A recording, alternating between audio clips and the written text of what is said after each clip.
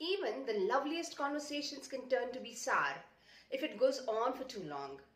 Everybody is stuck up in such a situation where you need to end the conversation.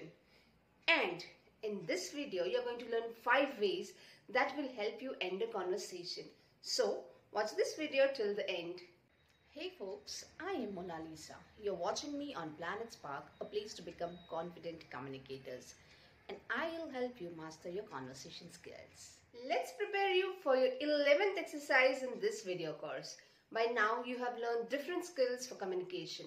Today, you're going to learn 5 different ways to end a communication.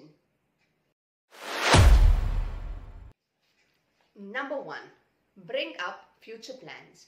For example, you can say, "It was great talking to you, but for now I have to leave because I have some other plans." Make a plan together. You can say, "I would love to continue our chat. Would you like to join me over lunch? Or shall we grab some coffee?" This shows that for now you have to leave, but you are also interested in the person, and that can keep your conversation continued when you meet for the next time. This is a very polite way to end a conversation. Number 3.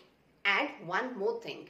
For example, you can say, "Before I leave, let me tell you that tomorrow we are going to celebrate our kid's birthday. Please be there."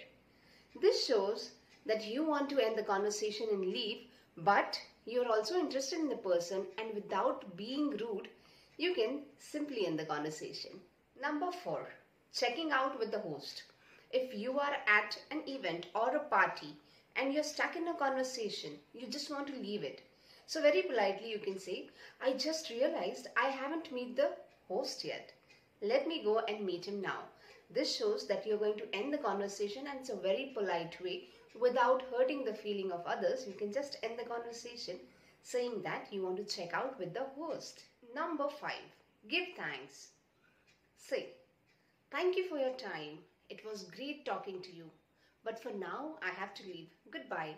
While doing this, the key to this is look straight into the eyes, give a smile, and be sincere. This is a very polite way to exit a conversation. Just give thanks.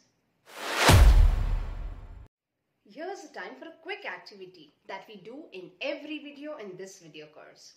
All you have to do is start a conversation with anybody around you and then use any one of these 5 ways to end your conversation. Don't forget to let us know how was your experience in the comment box below. Folks, now that you have learned 5 ways to end a conversation, in the upcoming video you will be learning the formula for a successful conversation.